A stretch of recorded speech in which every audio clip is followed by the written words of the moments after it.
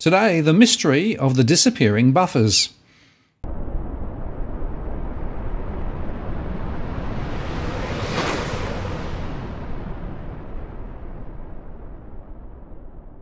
Hello again, it's Martin North from Digital Finance Analytics, one latest post covering finance and prop news with a distinctively Australian flavour. Well, you may remember that the previous Treasurer trumpeted on about the $250 billion of household savings, which we heard through 2020 and 2021. And indeed, Phil Lowe recently quoted a similar figure in one speech, although on the ABC 7:30 he seemed to lower it to $200 billion. Now, those buffers came from multiple sources, including JobKeeper, other government benefits, sanctioned withdrawal from super, and of course, direct household savings. But we also know that those same buffers are now being spent, and they're not equally spread across all households. And in fact, this buffers question is an important one, especially given the forecast for continued rising interest rates and the impact on the overall economy.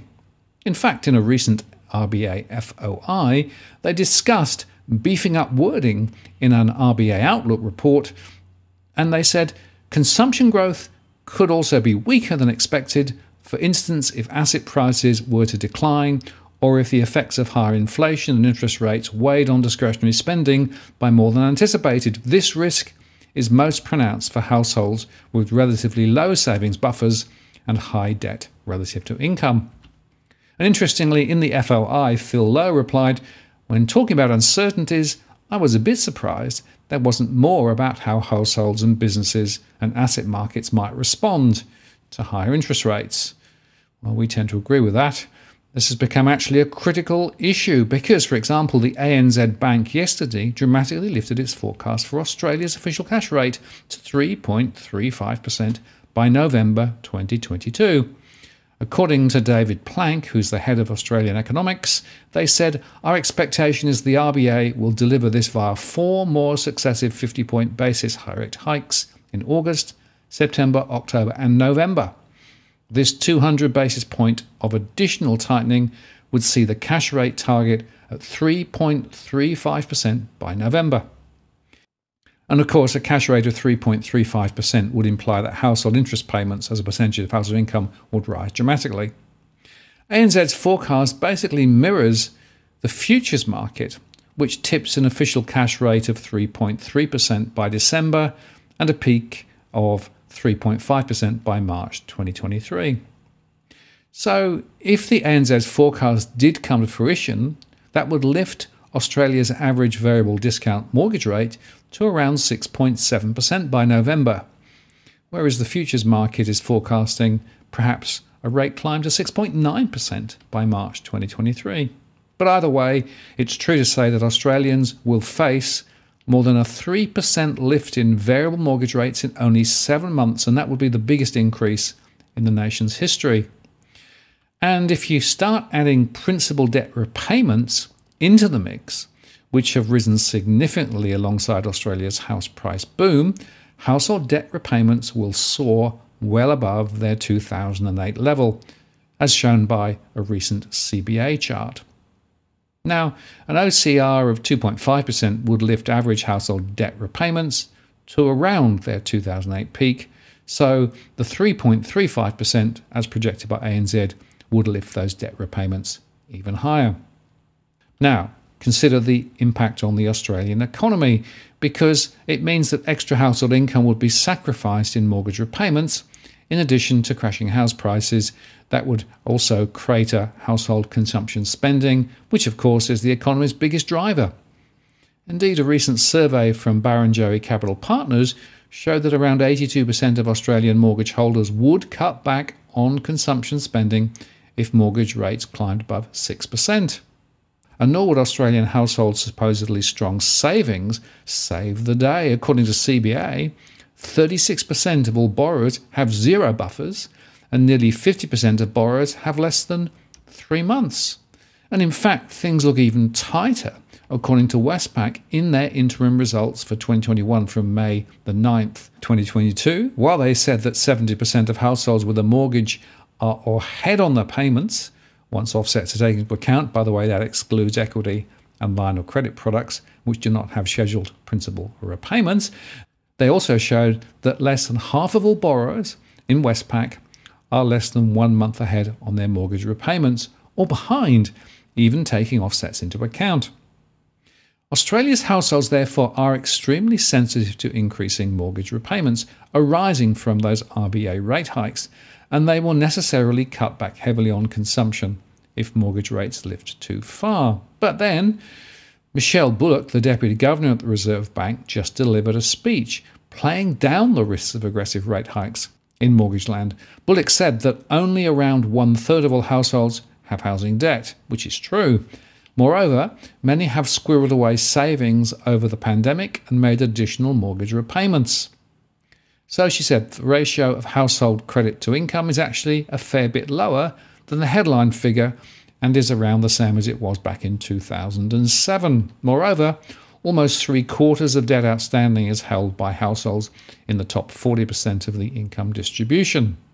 Nevertheless, just under 30% of borrowers would face relatively large repayment increases of more than 40% of their current payments if interest rates were to rise by 300 basis points, as predicted by financial markets. And she went on to say that the majority of currently owned outstanding fixed-rate loans are in fact due to roll off within the next 2 years, with the greatest concentration of loans due to expire in the second half of 2023. And if you assume that all fixed-rate loans roll onto variable mortgage rates, and new variable rates are broadly informed by current market pricing, estimates suggest that around half of fixed-rate loans by number would face an increase in repayments of at least 40%. And in fact, data from Westpac on the fixed-rate distribution shows precisely the same picture. Over the next year, it's going to be a problem. But there again, overall, Bullock concludes there's nothing to see here with respect to impact of rate rises on households. I would conclude that as a whole, households are in a fairly good position. The sector as a whole has large liquidity buffers. Most households have substantial equity in their housing assets, and lending standards in recent years have been more prudent and have built in larger buffers for interest rate increases, and much of the debt is held by high-income households who have the ability to service their debt, and many borrowers are already making repayments well above what is required. Furthermore, those on very low fixed rates loans have some time to prepare themselves for higher interest rates. So that's all right then. No, it's not. 2 points. The first is that she, of course, talks about all households, but does go on to concede that 30% only have a mortgage. Might be a bit higher than that, actually. But that more specific data from Westpac and CBA shows the distribution is the question. And you can't talk about averages, either by buffers or indeed about household loans and repayments, which is why when I look at my mortgage stress data, there's a very high proportion of households, around 45 or 46%, who are now close to the edge on making those mortgage repayments. And I look at it in cash flow terms, of course, as I've discussed in previous shows. So, unfortunately, I think the RBA is spinning a yarn here. Plus, of course, they also are using 3-year-old data from Hilda. The most recent data from Hilda is, of course, very out of date because things have changed dramatically in recent times. And the rate at which rates are rising means that we have yet to see the full impact even of the May rate rise. So it's going to take some time before we see the true impact on household budgets. But if CBA and Westpac are reporting correctly on the distribution of people who have a big issue, and if it's true that all those fixed loans are going to reset, then we are in for a major crisis ahead. Now, you could argue that some of those talking about this are trying to persuade the RBA not to lift rates higher. That could well be true, because of course this has a big impact on the bond market, for example. So it could be that some of those spruiking some of these numbers are trying to persuade the RBA not to break the bond market. Well, I don't have any such allegiance, but what I am concerned about is the fallout on real households at the moment.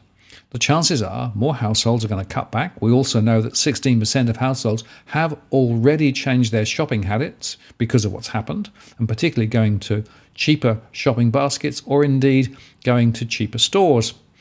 So this is a very important and significant issue, and I come back to my question. Where are these buffers? The buffers are not equally distributed across all households. Many of the buffers reside on households without debt and with assets, of course, that they already own. But those with a mortgage have a big problem. The rate of increase is very significant and will continue, and more households are going to get in difficulty. That's why the mortgage stress analysis that I do is so critical. And I will make this point again, that households should not rely on incomes suddenly expanding quickly. I don't think that's going to happen. In fact, incomes in real terms are going backwards quite fast. And secondly, households need to understand their household budgets. Only half budget according to my surveys. So it would be good to go to the ASIC Money Smart website and get one of their tools there to manage your budget. And the third point, of course, is to talk to your lender if you are in difficulty, and talk to them early, because there are some things that they can do. Although extending your loan over a longer period or going interest only helps the banks because they will get more interest for longer, doesn't necessarily affect the household. So the bottom line here is those buffers are a mythology. It is not actually equally spread across all households. There are many already doing it tough, and more will follow as rates rise. Now, if you're buying your home in Sydney's contentious market, you don't need to stand alone. This is the time you need to have Edwin Almeida from Ribbon Property Consultants standing alongside you. Buying a property is both challenging and adversarial. The vendor has a professional on their side. Emotions run high, price discovery and price transparency are hard to find, and then there's the wasted time and financial investments that you make. Edwin understands your needs, so why not engage a licensed professional to stand alongside you?